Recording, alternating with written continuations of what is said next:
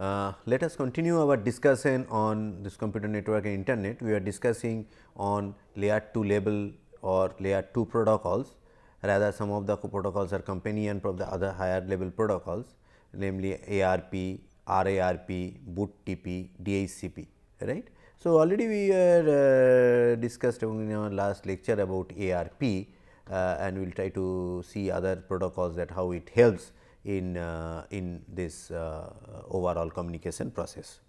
So, just to one or two slides on the recap, that any two machines on the network can communicate only if each other's physical address network address is known. So, unless you know the physical address, the things cannot be communicated. So, there is a need to resolve the higher level IP to a low level machine address or MAC address, so that you know that the next of things. So, any transmission, whether it is host to router, router to router, host to host, router to host, what is required is when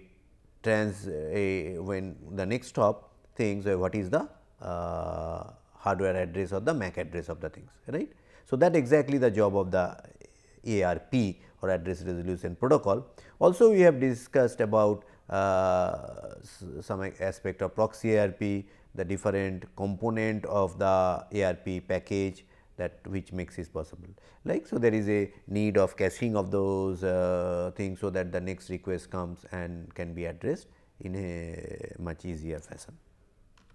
So, this is the pretty popular diagram. So, logical address or the IP address ARP to physical address, on the other physical address RARP to the logical address. So, there is another companion protocol, or the other protocol means the protocol with ARP is the RARP, reverse ARP, that is given the MAC address or given the physical address, how I can resolve to the IP address. So, where it may be possible requirement, we have seen that where things may be required. One of the major thing is that if I have a dumb terminal, it wants to know what is the IP address during the boot time, etc., then there may be a reverse resolution.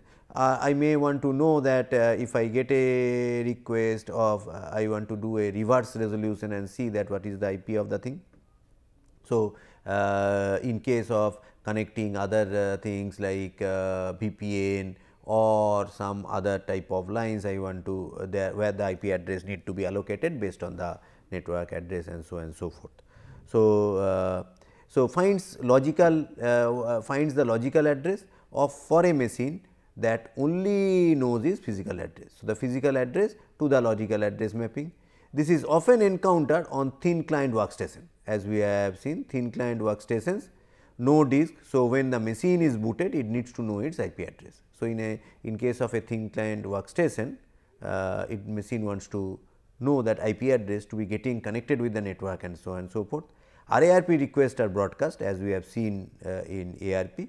RARP replies are unicast, because you know that where to send the reply. If a thin client workstation needs to know its IP address, it probably also needs to know its subnet marks, router address, DNS address, etc. Right. So, if you just recollect or remember that if you once you want to do your IP configuration, or so to say TCP IP configuration in your Windows or Linux machine, some of the things what are the different parameters you will be looking at? If we recollect or if you remember, so one is that IP address, right. IP address, what it gives the logical address to the system. Other than what we require is the subnet mask, right. Why we require this subnet mask? The subnet mask allows me to allows me to find out that whether the other address is within in my network or not. So, it is the subnet mask. So, there is a gateway address, like if the thing is not within my destination is within the network. So, what should be the next of gateway of that particular packet? So, there is other of the DNS. So, if there is a domain resolution is required, then where is the DNS server is located. So, there are DNS, usually primary and secondary DNS. So, these are the things what we require in the thing. So, subnet mask or the router or the gateway address and DNS address and etc. So, when a system boots, a thin client boots which do not have the memory of memorizing the or remembering the its configuration, may wants to note that IP address, subnet marks, DNS addresses and type of things. If we need something more than ARP, so other than only resolution, there are other protocol called BOOTP, we will come to that, and also the upgraded or variant of the things which is DHCP, which have replaced ARP. So, ARP, from there we have BOOTP and type of things. So, all what it knows that physical address, right. So, from there it want to populate its network property stack, so that it start communication in the network. So, as we have seen in case of a ARP, here also that with a physical address it gives advertisement, and the logical address is sent to the back to the host. So, there can be a RARP server, or some of them will require means the host sends a request, the RARP server sends the response of the based on the request, if it is containing that particular hardware address from where the logical address can be derived. And if you look at the packet format, it is somewhat similar with that ARP things. Operations is 3 is request, 4 is a response, and if you see here the sender hardware address is known, a hardware address is known, whereas sender protocol address is unknown. So, because the sender, that is the thin client, knows that what is its hardware address, but the thin client does not know what is the IP address, that is it is looking for. So, what it says, it sends a request to that particular RARP server, the server responds back. If there can be more than RARP server, the server which is having these things, that mapping of MAC address or the hardware address to the IP address responds back that sending that this is the IP address, and that gets populated to the sender. So, in this case, in the previous case it was there, while sending the packet it is looking for that hardware address where the frame can be forwarded. In this case it wants to know the network address, so it gets can get connected to the network, right. So, if you look at, so sender's hardware address, a protocol address or the IP address is not known in this IPv4 for 4 bytes, whereas the target hardware address is known and the target protocol address is known. So, where the server is there, it is known to the thing.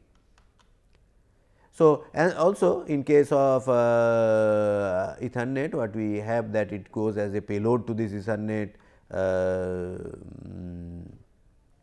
overall Ethernet format or Ethernet packet, and it Ethernet frame, and it goes as a data, that is whether it is a request or response in case of a RARP.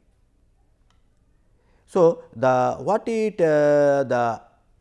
say that the next step of or the next upgraded variant of RARP is the BOOTP. So, which as we are discussing that not only the IP address, there are other parameters which are equally important for the network. So, to say the parameters like IP, your network mask, gateway or router address, DNS addresses, and these are equally important. So, that the server which is responding to this request should also send back the these parameters, so that the network stack of the originating machine or the thin client gets populated, so that it can connect to the network, right. So, for that the BOOTP server should have this capability. So, bootstrap protocol allows a host to configure itself dynamically at boot time. So, that is the basic philosophy, that the BOOTP protocol allows a particular host like thin clients and so to configure itself dynamically at boot time. This protocol provides 3 services. One is IP address assignment, as we did in ARP, detection of IP address of a serving machine, right. It needs to know that who will give the IP address and detect the thing. the name of the file to be loaded and executed at the client machine. So, it's get loaded and that file to be executed, so that it gets populated by the this, it helps in populating the network stack. BOOTP protocol typically assumed to be never fragmented. That means, you get the whole thing in a one unfragmented message. So, it is not fragmented. So, it is not like the 2, 3 and things are coming. So, this is BOOTP protocol is not fragmented. So, as we are requesting for a service, so it works on two very well known port, well defined port numbers. One is port 67 where the server works, and the port 68 where the BOOTP client works. So, that is a defined port. Process, the BOOTP client broadcasts a single packet called BOOTP request packet containing the max client MAC address. The client waits for the response from the server. If not received within a specified time, the client returns the request. The server responds with a boot reply, right. So, it sends a boot request packet containing the MAC address, client's MAC address, that this is my MAC address, you send me the other details. The client waits for the response from the server. If not received within a specified time period, it resends it, it retransmits it. The server responds with a boot reply packet.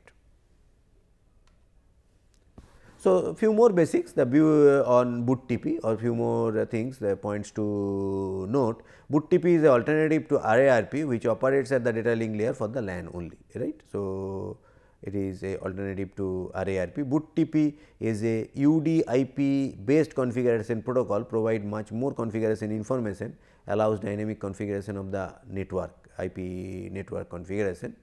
So, if you see, so these are different companion protocol which has upper layer linkages and also have need to deal with the low layer 2 level MAC address, right. So, that is why we are trying to look at it at when we are discussing this DLL or the layer 2 level phenomena, right. So, this is one of the important aspects to be known, to be seen. So, BOOTP and its extension become the basis for DHCP protocol, right. That we will come to that next upgradation of the BOOTP, the DHCP, right, DHCP protocol. So, if we look at the BOOTP packet format, it is much enriched than what we have seen in case of ARP. So, operation code, hardware type, hardware length, hop count, transaction ID, which request where it is sending, number of second pass, it is whether some portion is unused, then it is a client IP address, your IP address, client server IP address, gateway IP address, and then what we require that client hardware address, server name and so on and so forth. So, that means what we are and there is a boot file name. So, that it is downloaded and executed during the bootstrap, and there are some optional fields. Now, you see where it is in this case is required is it require a BOOTP server which will respond to the things. So, the BOOTP server typically holds this MAC or the hardware address to IP address mapping, or in other sense in some cases if we when we look at the DHCP we will see that it has a pool of addresses from where the IP address being allocated, right. So, it is much more managed, and this is a well known phenomena what we see when we work with thin clients and the clients which do not have IP address attached to it, right. So, during the boot time it gets the IP address and the configuration and start configuring. So, though there are in first cart we see that challenges that it is having a thin client, and these thin clients or these BOOTP clients may not have initially the IP address, but you see there are, if there is a centrally managed thing. So, the overall management may be much better when we look at it, the things, right. So, configuring the overall network will be much better. In some scenario where you require this dynamic allocation of network configuration files, these are pretty helpful or pretty much needed for those type of configurations. So, BOOTP, if we see operational code, the value is 1 for boot request and boot reply it is 2, that operation code. Hardware type value may be value is 1 for Ethernet, to experimental Ethernet, frame relay, ATM. So, it supports a variety of layer 2 level or data link level protocols, like it can be Ethernet, it can be experimental Ethernet, frame relay, ATM and different type of flavors it supports, right. Then if you look at the operations, so these are the things, and if we look at the operations, so server at 67 port on UDP, it keeps a passive open, and when there is a request from the thing from the client from port 68, it replies back with a UDP. Means opened as a UDP and reply back as a UDP packet, right. So, as if we see the request with a destination port means source port, destination port, source address, destination port goes on, and it gets a reply back on those line, right. So, what we see that my source address may be initially not known. See, if you see that if it is source port is 67, destination port is 68, source address is the server unicast address, and destination address is all 1. So, the client's unicast address, right. So, this way it goes into the thing. So, it may be that the client may not have any address, or the client may be having a address that all are not that all maybe remembering the previous address and try to confirm that whether this still address it will continue with this address. If we look at the next or the predominant variant of this MAC to IP configuration is a DHCP dynamic host control protocol. Now, let us look at it not as a MAC to IP conversion only, it is basically meant for dynamically configuring the network stack of a particular host, right. Being a particular host, I want to dynamically configure the things.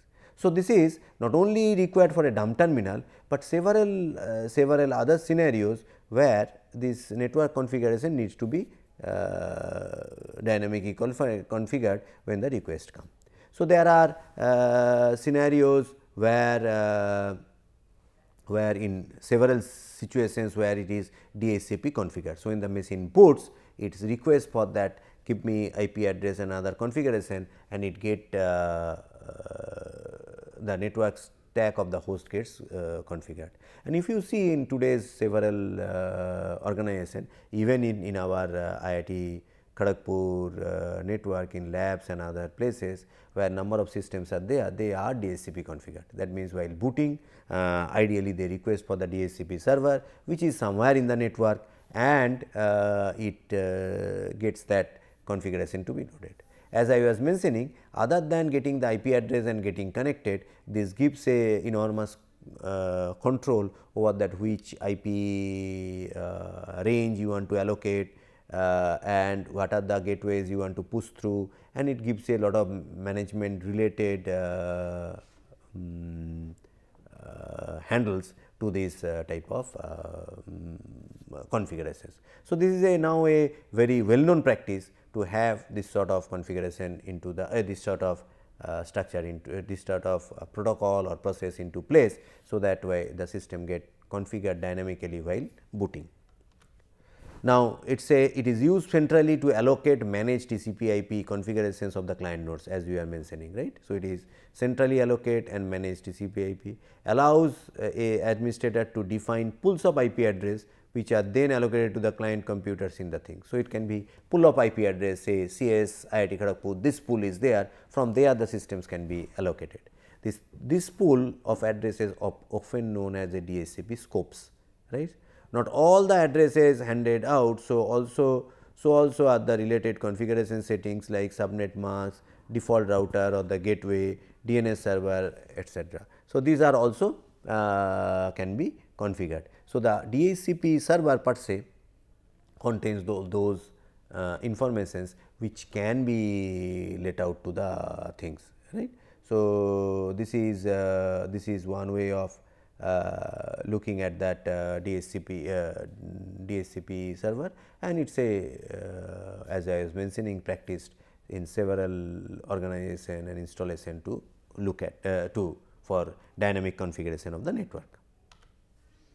So, how it works? DHCP works across most IP routers, allocates IP address depending on the subnets and the request came from.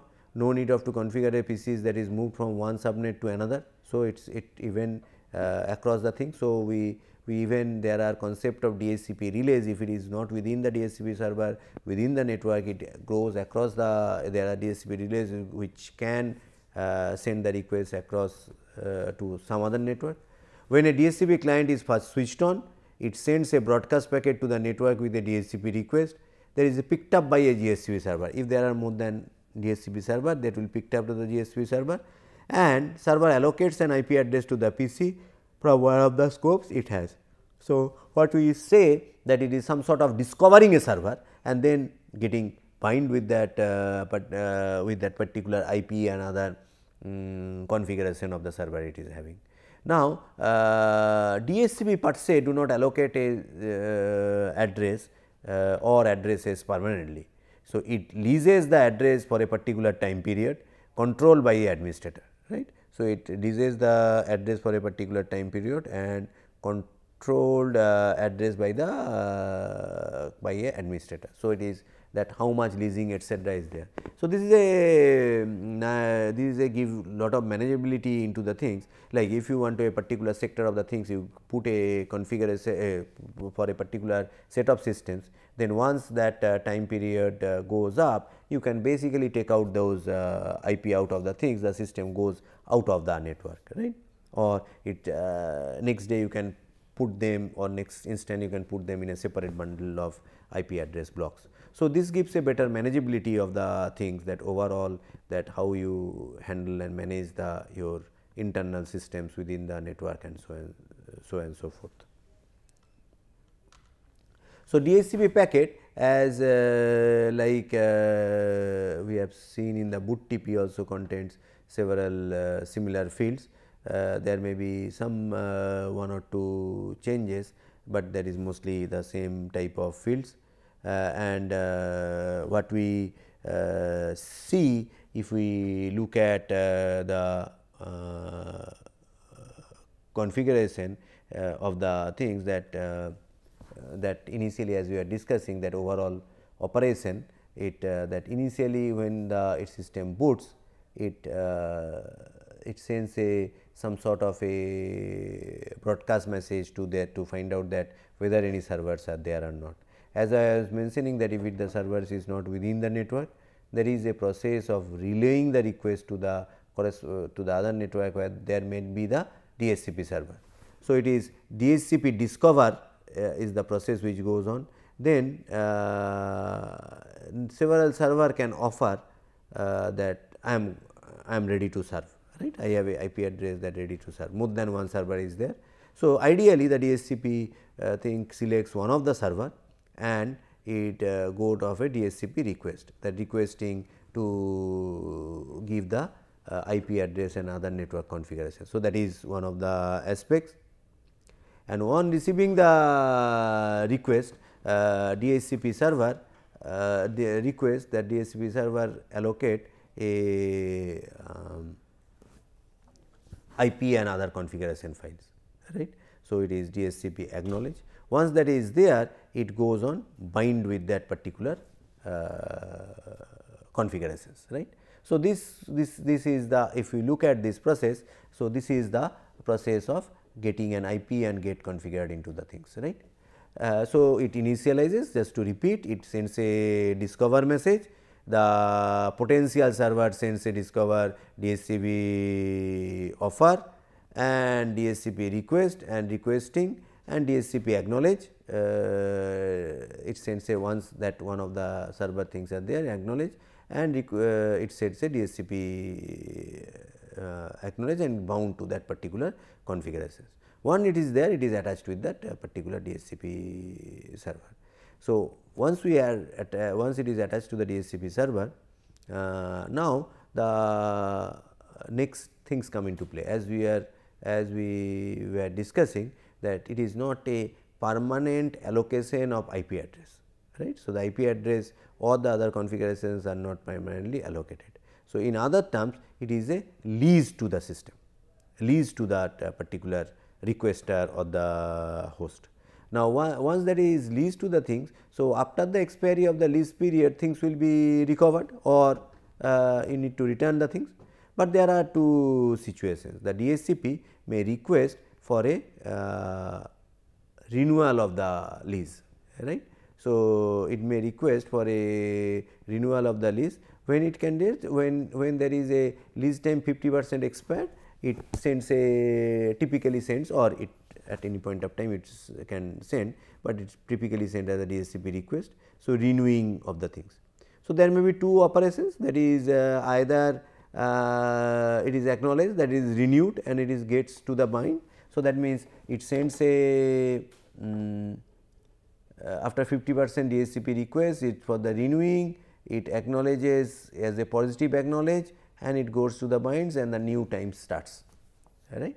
So, this may be the one thing, and if it is not acknowledged positively in a that if the DHCP ACK is not received, then the lease time 87.5% once expired, then there is another DHCP request, right. So, request of DHCP. So, it is rebinding goes into play, right. So, DHCP acknowledge and again bind into the thing, right.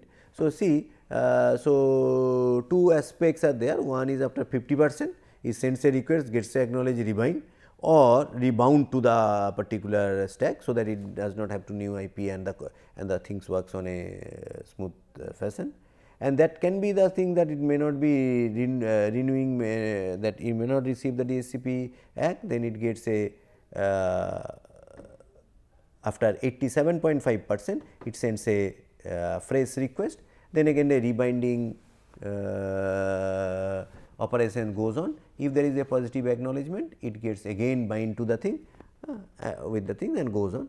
If it is still not acknowledged, that means it is a DHCP NAC, so to say, that is the DHCP, the lease is not being increased by the server, then it goes for the again initial stage, right. So, if it is again requested, goes for the initial stage, again request for the fresh allocation, and the process continues, right. So, this is the way, but there is another connection. If you see, if after the binding, so there is a the client can release it, DHCP release, work is over, release it, or lease is cancelled midway. So, there can be may happen the lease is cancelled midway. In that case also it goes to this initialization state, right. So, that again this recovery, etc., discovery of the DHCP server, getting some offer and go and so forth. So, there is one process, or it can other process. So, see, if we look at this whole flow diagram, it is interesting to see that the IP configuration is leased to this client. So, it can be any client, right, any servers, like as I was mentioning, most of the systems in IIT Kharagpur network are on DHCP lease, right. So, they request, once I boot, this request for the IP is allocated, and it goes on IP and other configuration is and those lease period after the defined period goes on reactivating, right.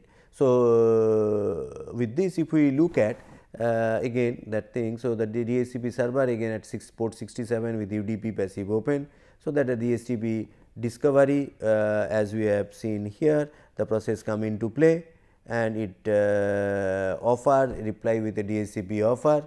Again if you look at it is offer, then it is a DHCP request and this is a DHCP positive acknowledgement or acknowledgement to accept that things and go in that particular accepting the IP and other configuration and gets bind with that particular thing.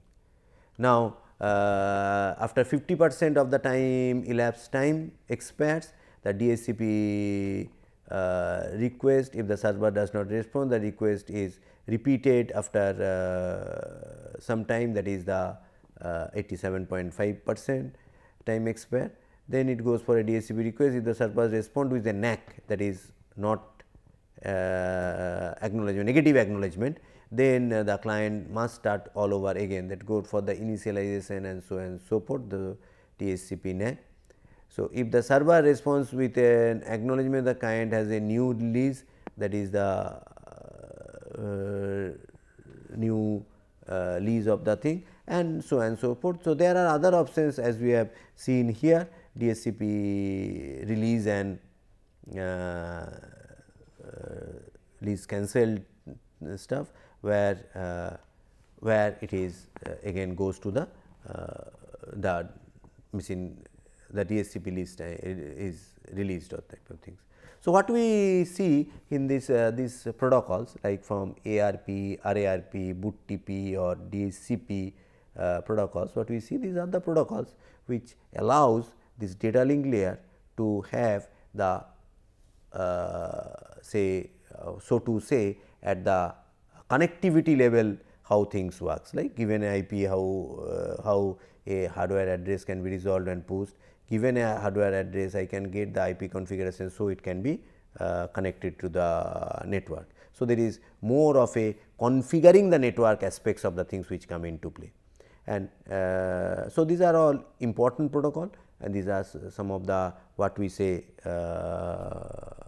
so to say border level protocol or transition things which connects that that other part, that IP networks and others with the data link layer and helps in forwarding the packets, right. In some of the literature they kept it in the IP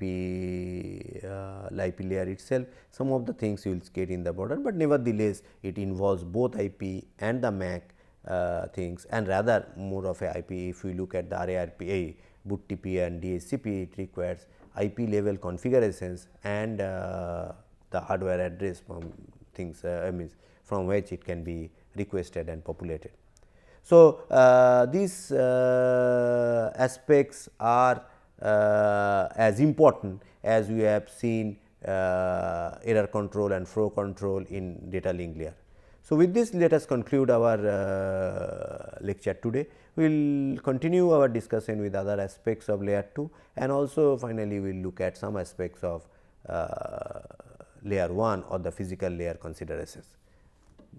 Thank you.